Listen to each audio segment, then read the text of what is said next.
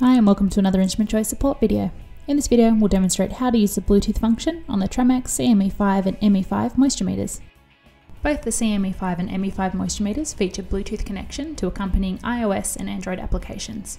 This allows for continual development, integration of apps and reporting. To start, download the Tramex Meters app. I have linked the iOS and Android application links in the video description. Read and accept the terms and conditions. Ensure the Bluetooth on your phone is switched on and press the Bluetooth button on your CME5 or ME5. The blue Bluetooth status indicating LED will turn on. Wait, the Tramex app will automatically begin to search for available devices. As you can see, one device has appeared.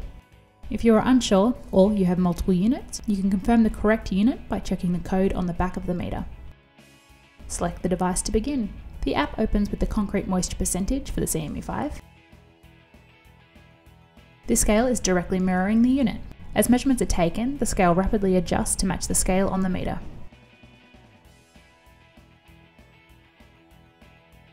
On the app, there is an option to take photos.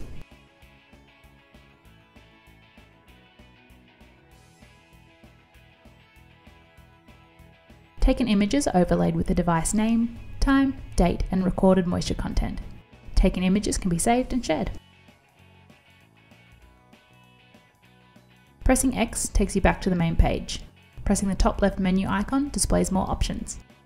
These are reports. This will be launching soon. You can enter your email here if you would like to be notified when this function is available. Device list. This will return you to the main screen. Settings. This is to adjust the temperature and humidity ratio scale for the CME5. This is out soon. And help. This is full of general app assistance. And that's how to connect to and use the Bluetooth function on the Tramex CME5 and ME5 moisture meters. For more information on the Tramex Bluetooth enabled meters, speak with an Instrument Choice scientist. Contact details are in the video description. We hope that you found this video helpful. Thanks for watching.